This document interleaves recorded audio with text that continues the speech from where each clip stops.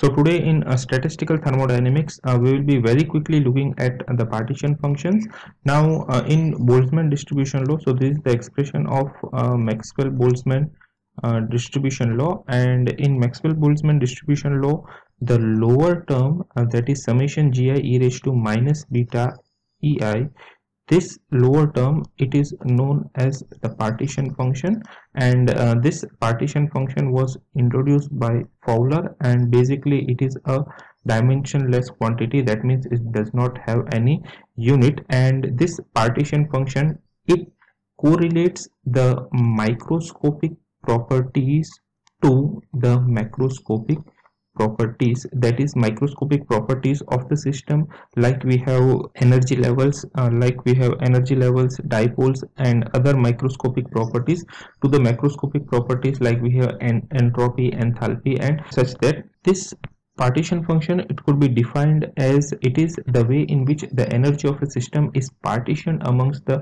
molecule constituting the system. So it gives us the idea about energy is partitioned amongst the molecules of the system, and this, it depends on the molecular weight of the system, molar volume of the system, as well as the temperature of the system. Qualitatively speaking, this partition function, it indicates how the particles, they are distributed amongst various energy level, and it gives us the measure of the available energy levels, how many energy levels are available. It gives that information. Particles, they perform different types of motion, and the different types of energies are associated with it.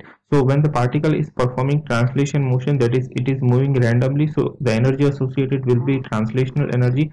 Particle, when they are performing rotational motion, that is a diatomic molecule, when they are performing rotation around the molecular axis, energy will be rotational energy.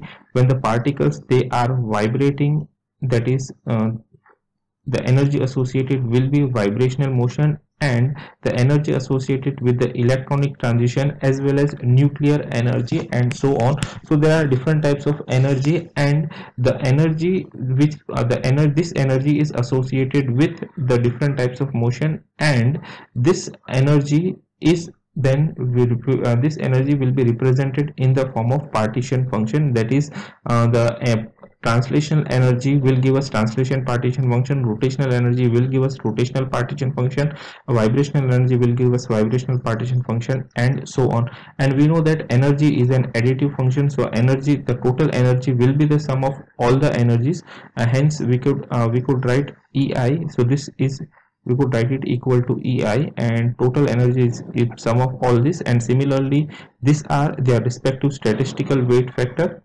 We could substitute this in our partition function expression, and we know that beta is equal to 1 upon kt. So I have substituted the value of beta over here, and when we simplify it, we get the individual expressions of the partition function, and these individual expressions are the respective partition function. That is the first, that is the expression containing the translation energy will be translation partition function, expression containing rotational will be the rotational partition function, expression containing vibrational energy will be vibrational partition function, electronic, and so on. So these are the partition function, and the total partition function will be the multiplicative quantity of all the partition function. So basically this partition function, it tells us how the energy is distributed amongst different molecules and how many energy levels are accessible.